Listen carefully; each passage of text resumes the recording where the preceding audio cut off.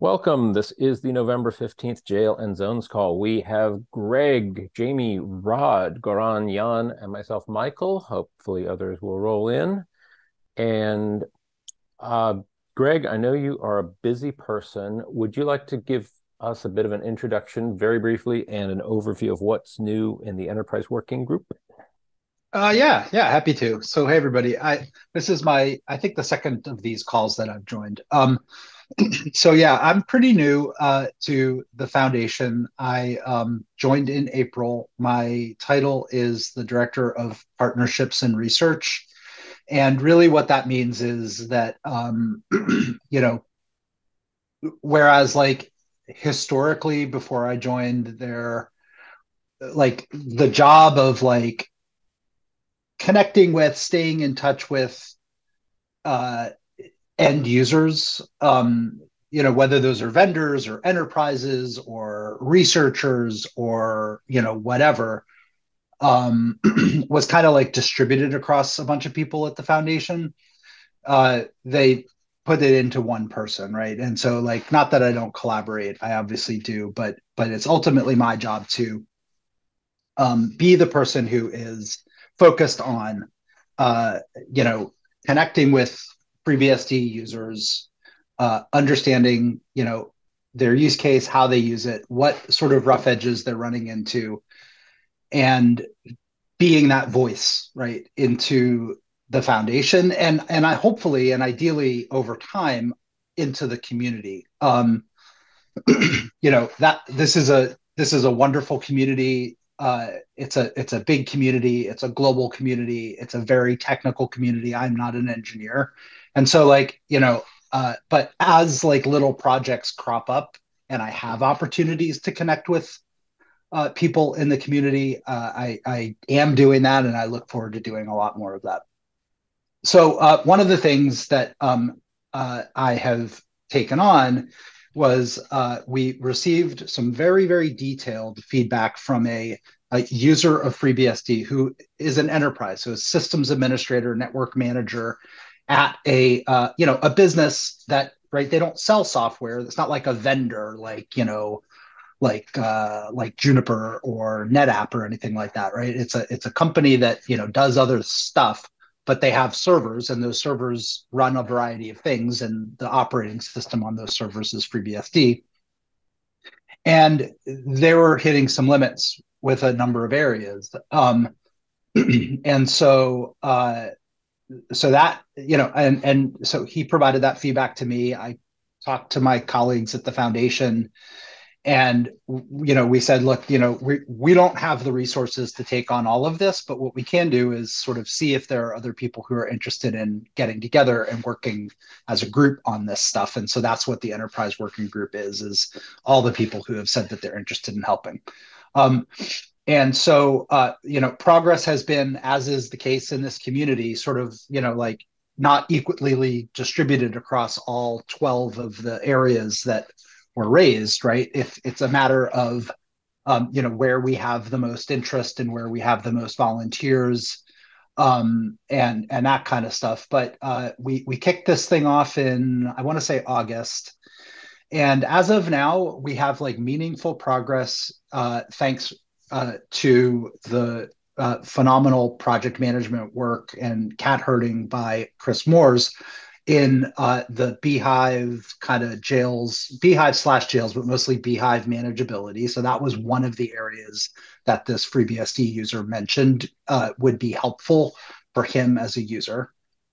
And so Chris has been working on that, um, and participating in these groups, interviewing a lot of folks that are involved in this call, and so collecting requirements, and then kind of going to the next stage of thinking about, okay, how do we close the gap between where we are now and where we would like to be? Um, and then for my part, I and Ed Mast have been having a lot of calls with folks at NVIDIA, and those introductions have been made by another FreeBSD user company called Medify that is part of the NVIDIA like startup accelerator program. And so the goal there is to see what we can do to get better sort of native support in FreeBSD for GPUs/AI. So uh, so we had a call with them earlier this week that was very constructive, and basically NVIDIA was like, collect feedback, right, from FreeBSD users on what they would like to see in terms of GPU and AI. And so I emailed the Google group about that earlier this week with a Google form that folks can fill out, and we've received 4 or 5 submissions so far. And then the last area that I've been directly involved in is getting to production ready with a OCI runtime for FreeBSD. There's really 2 sort of leading approaches right now that are both experimental. And there is a new open pull request within the Open Container Initiative proposing that we create a working group specifically to take these 2 approaches, make a few like big design decisions, and then get them across the finish line. So those are the biggies. I am talking to the person, Michael Osipov, who kind of kicked this whole thing off. He and I are going to talk on Friday because there are a couple of other areas that are like kind of these sort of like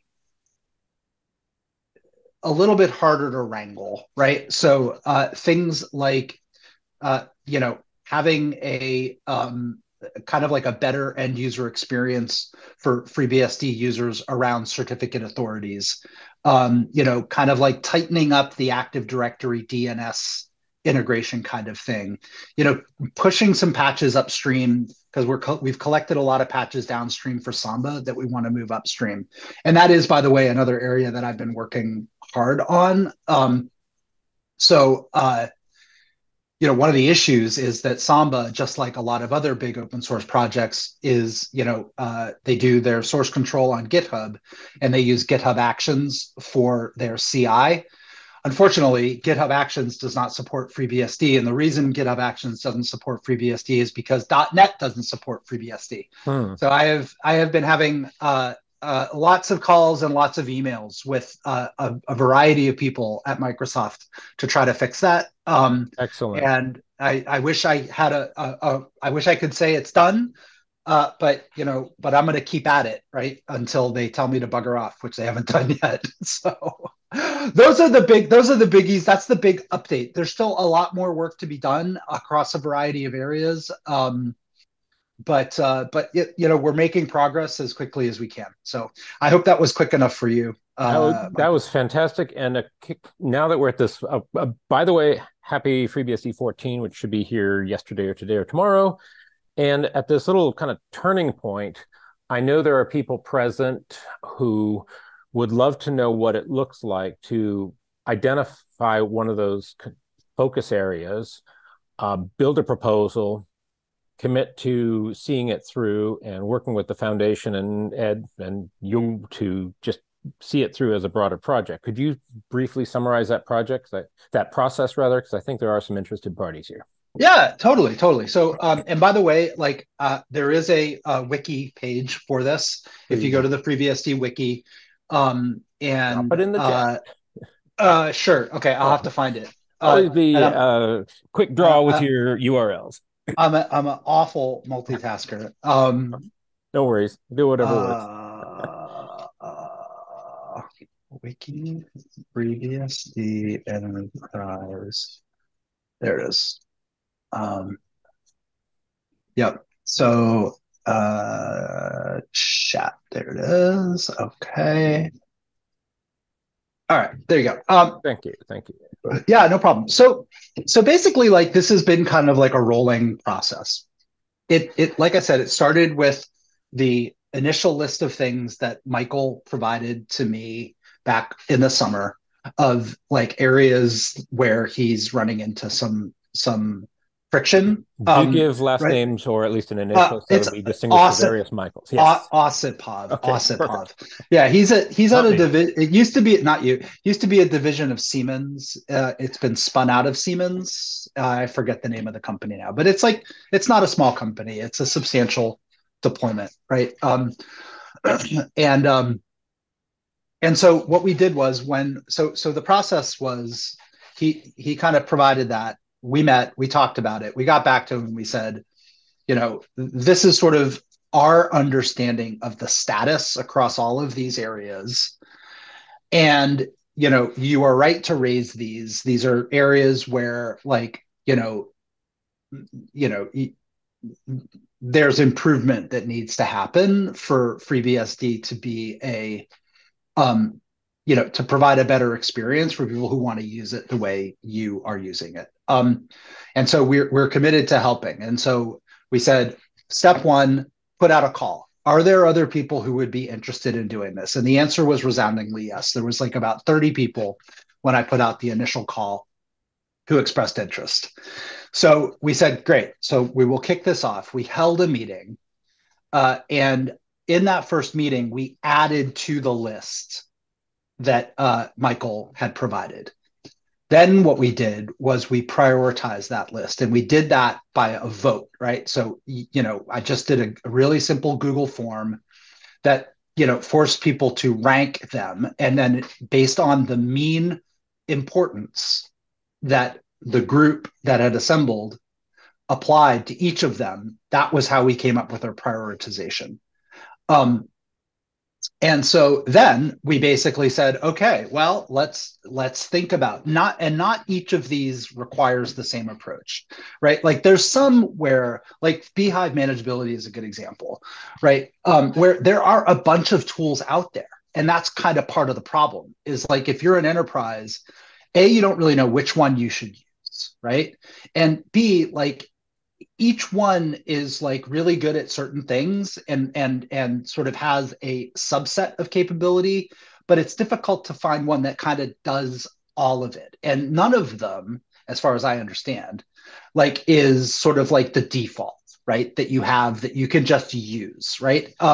So like that's an example of one where it's like, it's kind of a sprawling project. And so that's the one that Chris Morse has volunteered to project manage, right? But like for some of the other ones, like say OCI, it's like there's a small set of projects. None of them are really production ready, and we have a really clear view of exactly what this needs to be, right?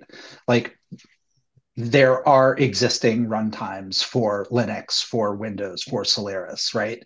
We know what the blueprint is. We just have to make a couple of design decisions, and then we've got to just execute and fill it out, harden it, test it, document it, and get it out there, right? So it's not that it's easy. It's still effort. It still takes work, but it's like it's a pretty clear path from like where we are now to where we want to be. So I think it's like, there isn't like a single approach, I don't think. Okay, but have But people mapped out a statement of work and a dollar amount tied to it and a schedule and that kind of thing yet, well, or is this still early days? I mean, it's everything so far has been volunteer. The only exception to the one that's not volunteer is the OpenJDK. So OpenJDK is something that has to be improved on FreeBSD to support enterprise deployments, right? Because enterprises run Java Yep. applications. And this is something that the foundation has been on the foundation's radar for some time. And so the foundation is using, a portion of the donations that it receives, and is in the process of reviewing applicants for an open contract position that we have put on our website, right? So that one, like, yes, there's a sort of a rough dollar figure associated with it. but yeah, like for Beehive, for example, like Chris has like a set of slides that are available on the wiki. Um, and it documents exactly where he is. So it includes all the things that you mentioned there, Michael, but it doesn't Okay. have a dollar figure because it's all volunteer. Yep. And you're obviously able to leverage the efforts of this group for many years. So, and we're Yeah, happy to do it. thank you. Is there a framework for the future if someone identifies something like, I mean, you looked at the Mount SMBFS and identified it as needing updates. I happen to be using it as we speak, and I'm actually pleased with it, short of the performance. But if a developer were to say, I know how to fix that, and it would take X, Y, and Z, do they simply notify you, the board, or someone in between? Uh, Is there a yeah, process to follow? I mean, I don't know that it would necessarily be that different. I mean, they can certainly contact me, but I would imagine it would be, you know, probably a more direct path to just, get involved in the development community the way any developer would, right? But not being familiar with that exact subsystem and what's involved, I think Sure. that's a kernel side thing, and so there's going to probably be a little bit of a steeper hill to climb if you're not already a kernel developer. But Sure. But just purely from a political perspective, is there a framework for them to pursue funded development?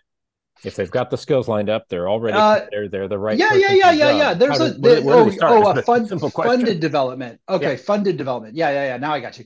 So yeah, there's a form on our website, and I could, I'll have to stop talking and go Of look course. for it No, no because, worries. like I Yep. said, I am a really bad multitasker. No But worries. like, yeah, if there is a way to suggest ideas, Okay.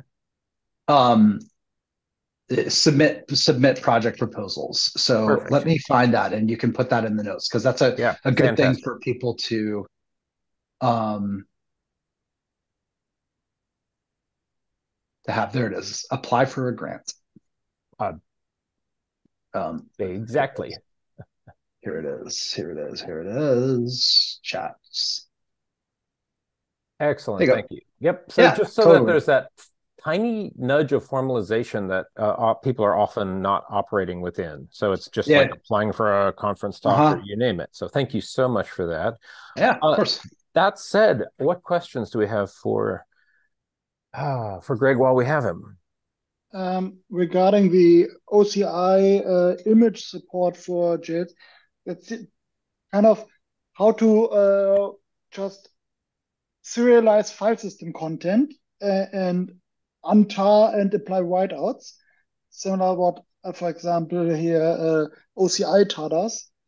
But the next level, once we have that, is basically how to apply that to UFS and ZFS based FreeBSD systems, because there are again implementation choices to be made.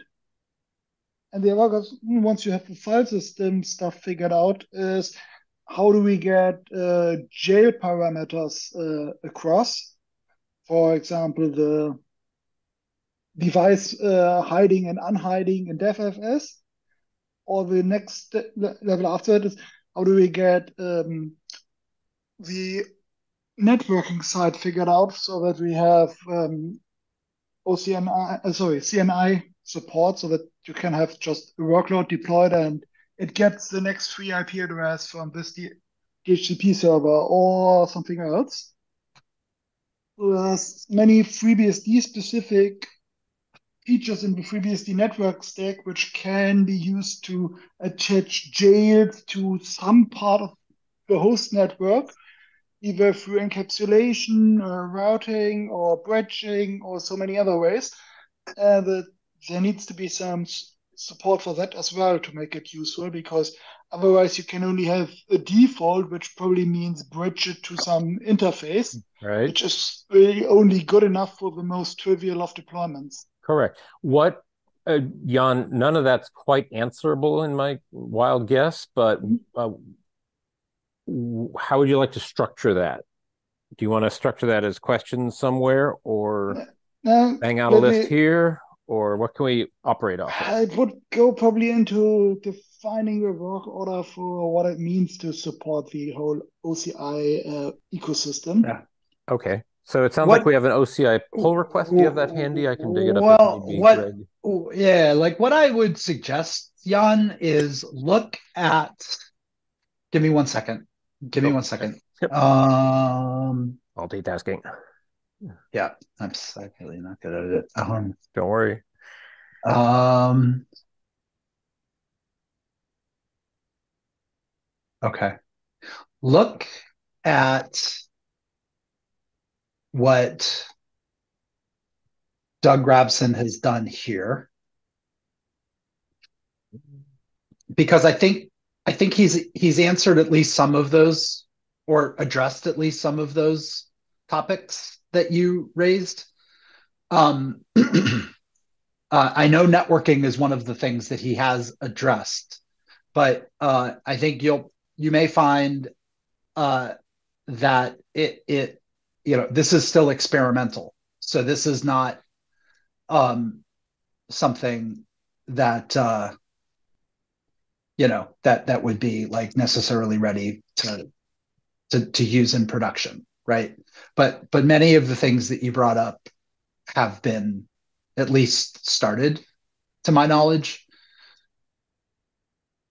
So I think that would be a good place to start, right? Okay. And And I see found see his pull request that you had, I think, shot me. I'll put it in chat there, and boom, did it work? Okay. Yeah. Cool. Yeah, and I think the key there is, like, this is still a proposal. So I would suggest that the right level of well, everybody here can decide on what their right level of involvement is. You'll see that there's one person, Dave Cuddle something, who He's on the offered. call. DCH, go ahead. Oh, Jump in. yeah, hey DCH. Hey. Sorry, I messed up your last name. Who offered to help, right, in the on the pull request. So I think folks should feel free to do that as well. I'm just following it, right? Because nothing's going to happen until the so the way that I understand it, and I don't have all the details, but basically, like, the process for creating a working group for an extension like this is somebody has to propose it. In that proposal, and you go to the code, right? It isn't code; it's just a description of what this working group is going to do. Um, uh, they have to say who are the initial developers, right? So it was Doug, it was Sam, and it was Ed Mast. And then DCH said, "Hey, let me know how I can help. Definitely interested in helping." I talked to somebody yesterday who is basically has like an infrastructure consulting company. So he's not a developer, but he said, "I have a lot of customers that we could sort of POC this with, right? And sort of bang on it a little bit before, when it's like, say, beta, right? To get it more sort of hardened and ready for production." And then, Michael, as you and I were talking earlier, I'm speaking with another person later today who has also expressed interest. So that's sort of the status. So, like, I'm just kind of keeping an eye on it, because now that the working group has been proposed, the technical oversight board of the Open Container Initiative has to vote on it. And then once that's done and they've approved it, then the working group gets started. So that's sort of where we are with that. Can you briefly describe how the OCI organization, board/foundation, operates? Are they Linux Foundation? Are they independent? Are they Apache? Are they something else? Yeah. Open Container Initiative is a Linux Okay. project, whatever you want to call it. In my experience, they've been delightful to work with. Sam Karp, who is one of the engineers, right, alongside Doug, is the current, I forget the exact title, but head of the technical oversight board, right? So it's the equivalent of the core team. It's K. Oh, thank you. No problem. Uh, and so it's equivalent to the core team, right? Elected every periodic time. But the difference is uh, technical steering committees, technical oversight boards at projects that are housed at the Linux Foundation always have a head, a president, whatever, right? And that person, rotates. So that's a difference between like the way the core team runs and the way the technical oversight boards run. So Sam is now the head of the technical oversight board for the Open Container Initiative, and he's one of the people who created. So Doug created an implementation called OCI Jails. Sam created an experimental implementation called RunJ. Fundamentally they're aimed at the same problem, but they're approaching things a little bit differently. And so, once this working group is sort of approved and is functioning, one of the initial sets of activities is going to be, all right, like, let's make some of these design decisions, right? Okay. So I think that's probably an activity that is sort of best done, with like, a relatively small number of people. But it's open source. So like anybody who wants to get involved can, and certainly we I think everybody would be interested in, support and help from as many people as can sort of commit the time. So that's sort of the status, and that's about all I know, to be honest. Like I've had some involvement. Like if you join, the OCI Slack is open, so you can join that. I've joined it. I haven't been on it in a while, but there is a FreeBSD channel in there. I've volunteered to help in the capacity that I can. So I happen to be a little bit of a Wikipedia hack, and they needed to update the Wikipedia entry for the Open Container Initiative, and so I volunteered to do that, and did do that, and it was really a very positive experience working with the whole community. So I'm very excited about it. Fantastic. And Jamie, this is technically your call, but I really wanted Greg to paint that picture because this is a brand new view of the world that someone might consider long overdue, and we're very grateful it's happening. That, Jamie, I'd be curious, just hopefully this is a pleasant surprise to you, and you can think of how this can benefit Jail in the broader scope and make your life easier in some way or provide you opportunities. Go ahead. Only definitely worth looking into. I'm going to, got that GitHub link there, but is OCI on your radar in any way, shape, or form? I'm sorry. Is what on my radar? OCI, the Open Container Initiative? Yeah. No. Okay, no worries. No, I can look at it, but no, it's new to me.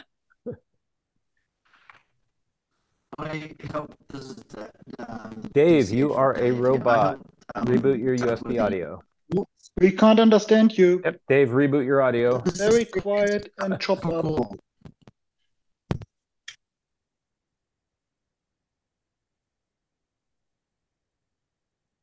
Okay, you do have a microphone symbol. Let her rip.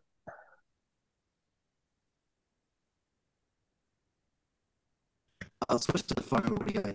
Yep, no better. Everything except this weekly Zoom call. No better. Dave, try your different device. Oh, there we go. Phone coming. Hey. Much better. So it's not. It's something with Zoom. It happens only on this call, and it works perfectly day after day elsewhere. Anyway, I helped Doug on the original pull request and the updates for the OCI stuff, and he really has done an amazing job on it. If anyone wants, I will dig up my one-pager Cliff's notes for it. But it's pretty awesome. Yeah. That is very good to hear. Yeah. Sort of my main overriding concern with this is actually whether the larger OCI sort of foundation is something we can keep up with, or whether it eventually has some sort of Linux divergence or not, and only time will tell. Yeah, I think we'll be okay on that one, but I think it's a valid point to raise. And the reason that I think we'll be okay is because I mean they're explicitly multi-platform, right? There's already a runtime for Solaris. No There's a kidding. run. Yeah, nope, I'm not kidding. There's a runtime for Fantastic. Windows, right? And OCI, like there's a extension, right? So there is an extension for Linux. So it's not like OCI sort of assumes Linux and then like everything else is an exception, right? It is definitely intended to be, platform agnostic, Oh, and nice. so the specification is designed. Are you sighing DCH because of what I'm saying or because of your audio? My audio again. Yeah. I was like, oh no. So like I it could change, right? Like anything can change, but as of right now, right? And the other reason what that gives me sort of confidence is the fact that Sam Karp is the current head of the technical oversight board and is sort of named in the pull request proposing um, the working group. Is he Linux oriented or something completely independent of that? I mean, I think he is more of a Linux user, but I mean, let's face it, like most of the world is, right? Like, so, but yeah, he's more of a Linux, user. Understood. Yeah. So, but he created RunJ. Like he literally developed, and he currently works at Google. And he has, indicated that he would like to do a 20% project that would allow him to work on FreeBSD stuff. So he likes FreeBSD. He's interested in FreeBSD. He wants to, you know, do more with FreeBSD, but most of his background is Linux. That is all great news. RRT ready to roll? Oh no, Dave, are you back to the living in an audio sense? I'm still here. Yeah. Excellent. Anything else for Greg?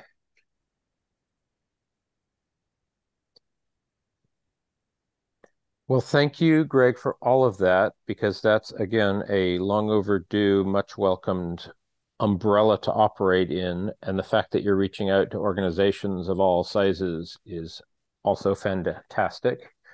And perhaps the OCI ecosystem is a perfect example of where, well, we have a good chance to be an equal player insofar as they aim to be agnostic rather than strictly a Linux-derived project or Microsoft-derived, etc. So if there are no other final questions for Greg, I suggest we perhaps address Dan's questions, or it's maybe good news of a solution. Dan, what you got? I'm going Sure. to share my screen. I will stop my share. So for the background, I was trying a new way of, a second, this hasn't come through there. No, what happened? We see your quite high resolution full screen. Good. So I was trying it to would use be this good way. if you could increase the font size and maximize the window. Maximize the window. We So see we your get full less screen, desktop and more. so more the terminal. font size is quite small. Okay, Definitely I'm going to better. try something else. That's Command better. plus, and then we can start reading it maybe. But yeah. Yes, sir. Getting there. Thank you. All right. So the background was, instead of trying to use Etsy fstab, I wanted to use this way of assigning a variable and getting everything mounted that way. the problem that we're having is that the files within these directories were not showing up, and I couldn't figure out why. Jan and I spent some time, and about an hour after the meeting, we discovered this is the problem line. This is mounted. This has the attribute no mount, can mount equals none. But it got mounted because this uses legacy mount, which meant that this got mounted, overwriting all this stuff, and then restarting the jail would remount this stuff and it'd be visible again. So this is the before, and this is the after. And the only difference is removing that one line. So this is the typical ZFS situation of where you get one thing mounted first or last, and it overwrites everything else, overlays everything else that you're trying to see. Dan, something you can do to avoid that, instead of using legacy mounts like this, you can use ZFS list dash H dash S mount point dash O name to get drop that in chat? Might yeah, be let me faster put to that in visualize ZFS it. list dash H dash S mount point dash let me check. Yeah. And I think I'll probably go back to the F step. I may go back to the F step because for my uses, this isn't an advantage to me over F step.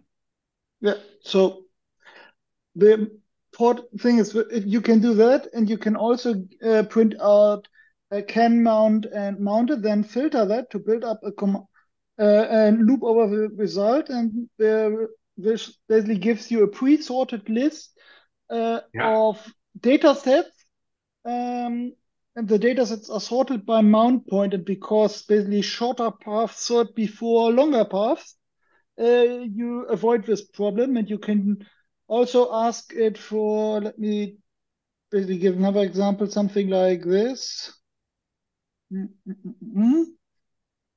in the broader context, Jan has done some really good work to untangle. So if you do something like this, jail data set trees. Go ahead.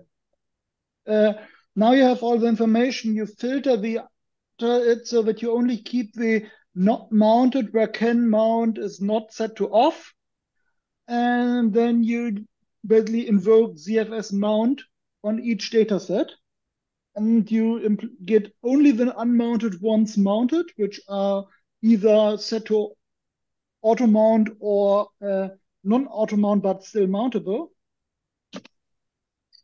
And right now, I'm of the opinion that it would be best if basically the jail datasets are only mounted when the jail is running, because you kind of have to tear down everything mounted underneath the jail path to be sure that you have a clean state.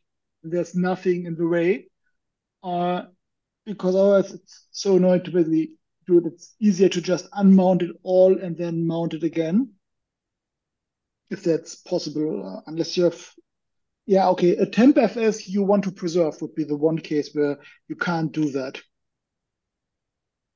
But So, other than that, Dan, are you out of the woods on that?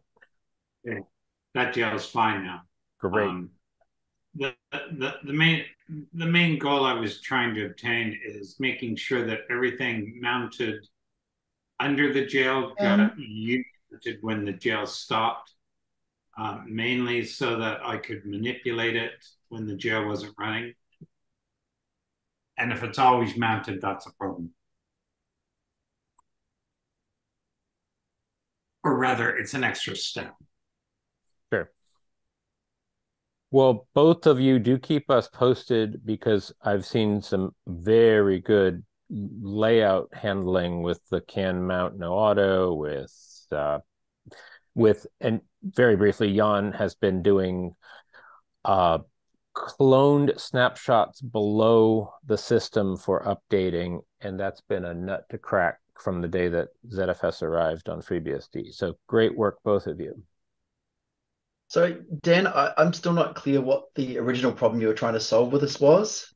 The original problem was when the when the host rebooted, none of the files were available in the jail.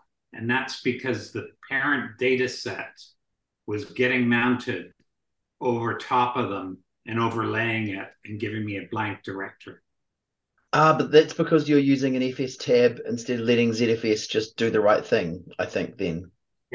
Yes. That's Yeah, a that was the consequence. question. Why when you're just letting ZFS do the work for you already? Because I don't want it. I want that stuff unmounted when I stop the jail.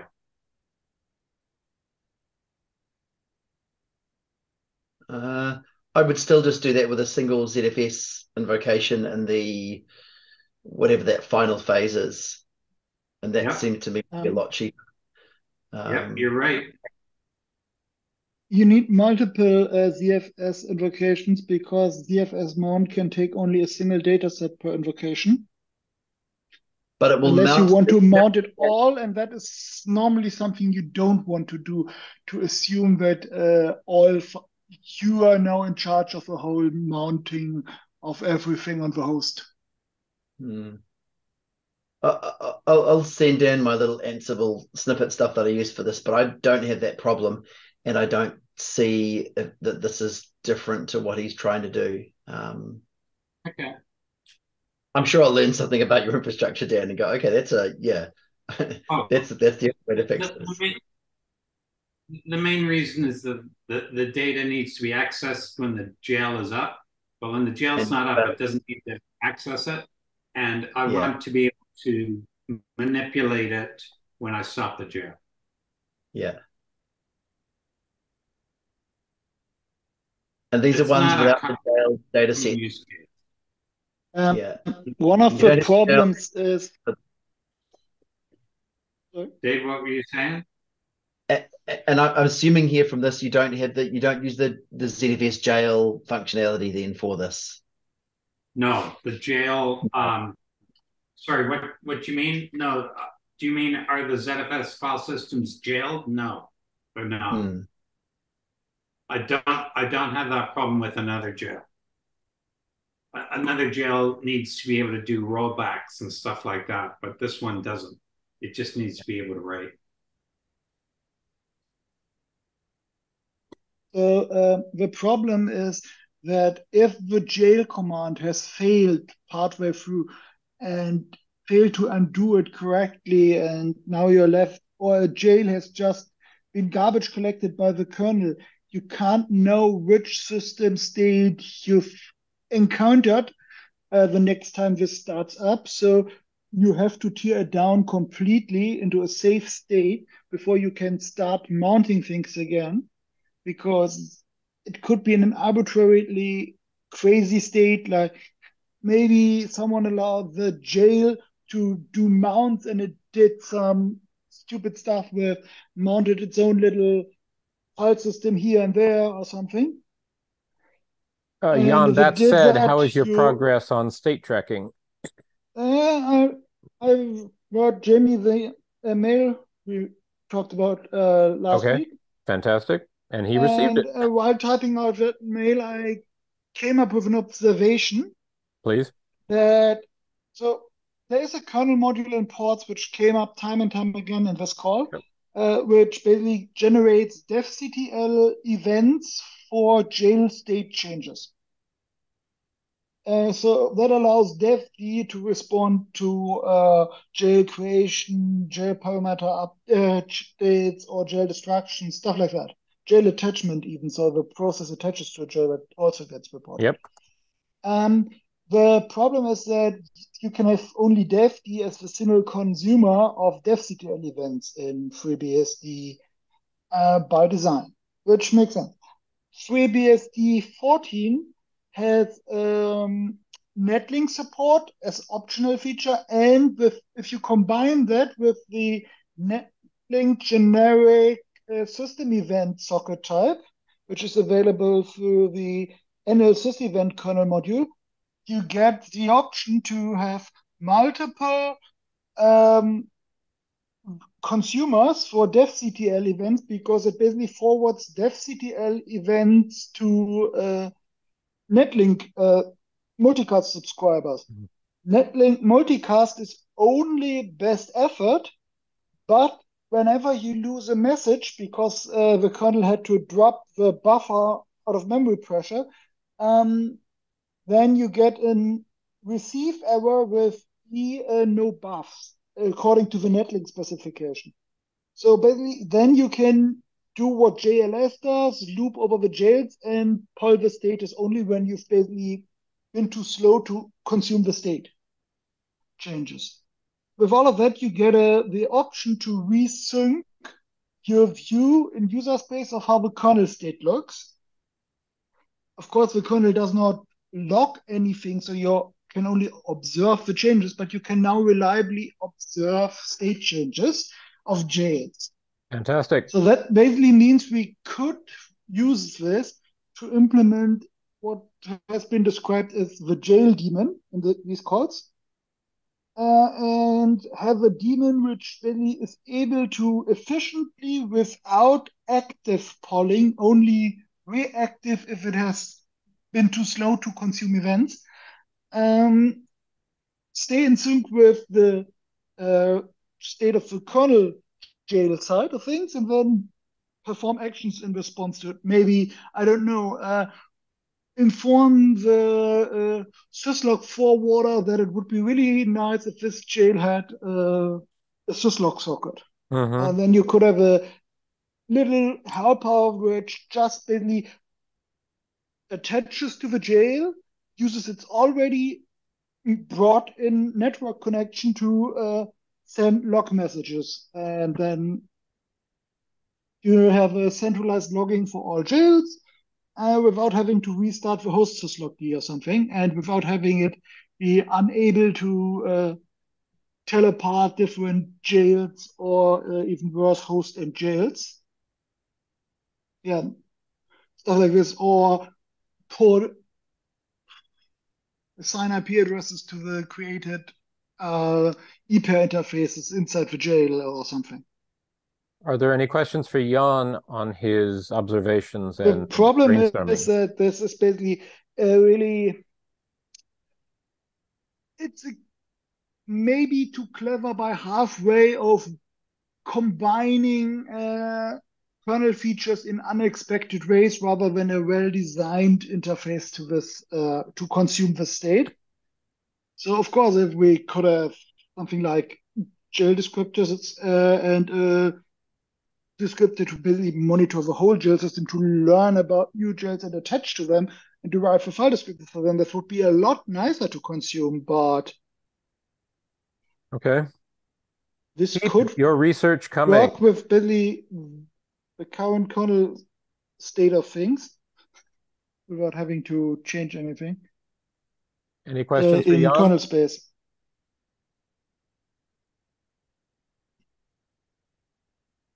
Well, keep that research coming. I will interject that Greg, this week, I mobilized a few people on some very select Windows-related documentation because the wiki page/Samba is virtually useless and the handbook gets hand wavy. And so we can connect offline regarding that. Anyone else with ideas, questions, concerns, topics while we have you all?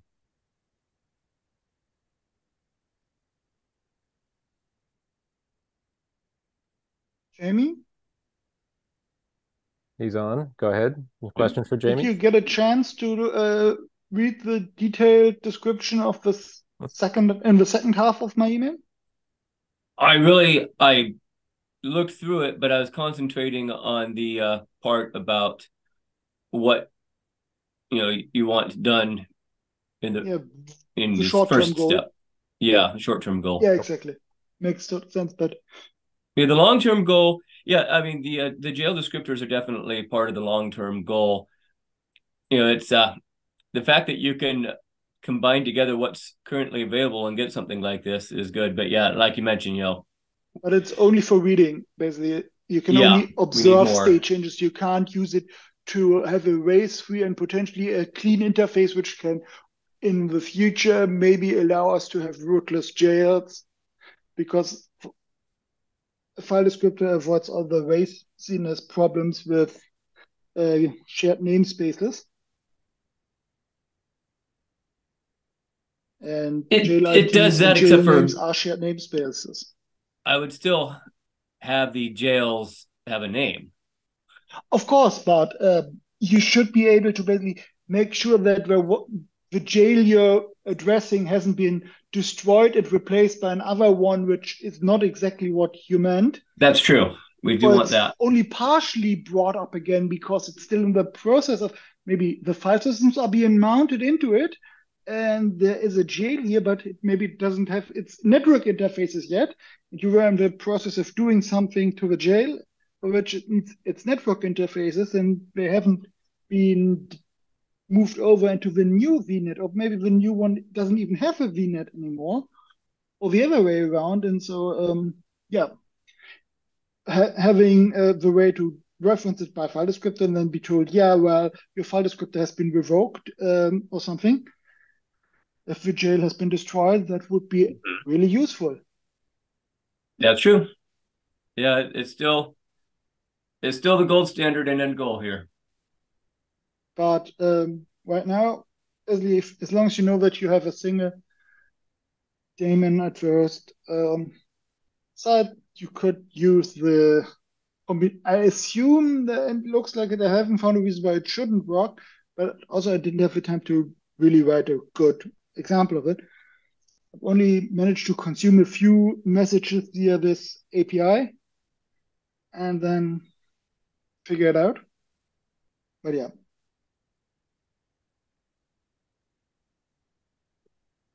Other topics, questions, ideas, funny jokes?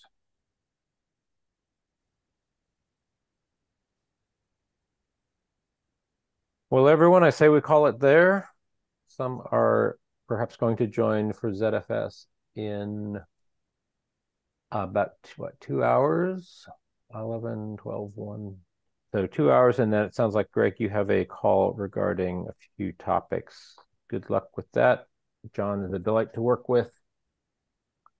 And if that's it, I'm happy to call it at 11:56, 10:56 Pacific.